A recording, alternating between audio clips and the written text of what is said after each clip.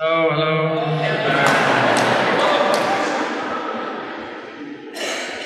A few words before the final blessing.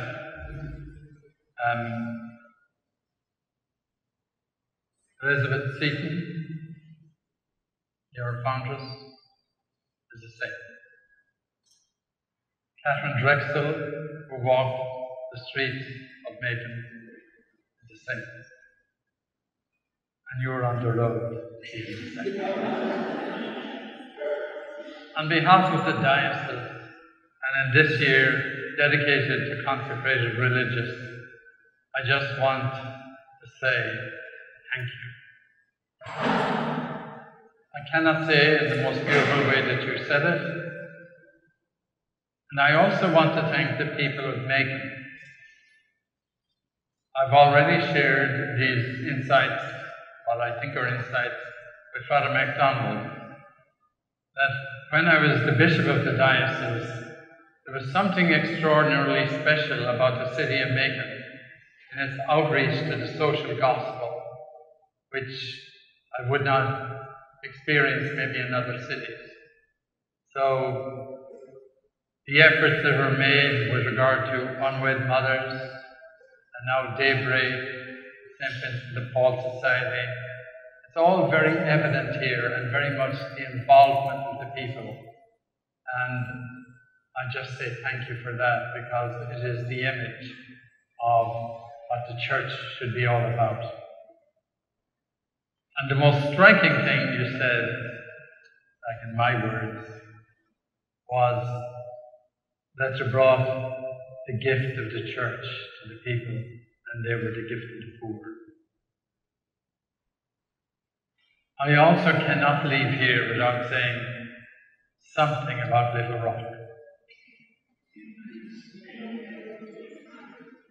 Father MacDonald said it was purgatory.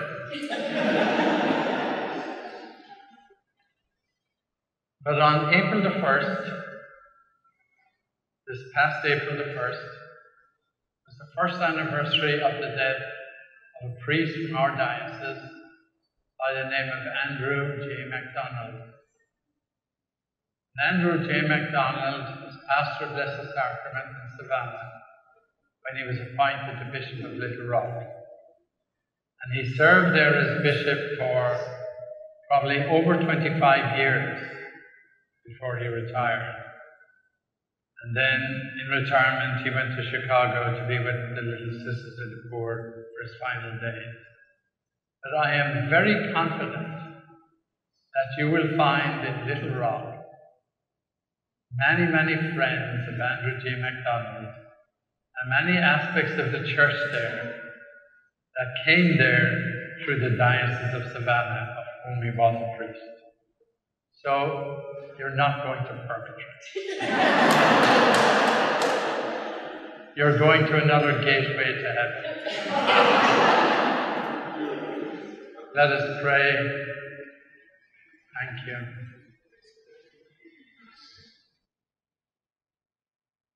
Bow down for the blessing. May the God of all consolation order your days in his peace and grant you the gifts of his blessing. Amen. May he free you always from every distress and confirm your hearts in his love. Amen. So that on this life's journey you may be effective in good works, rich in the gifts of hope, faith, and charity, and may come happily to eternal life. Amen. And may the blessing of Almighty God, the Father, the Son, and the Holy Spirit come upon you and remain with you forever. Amen.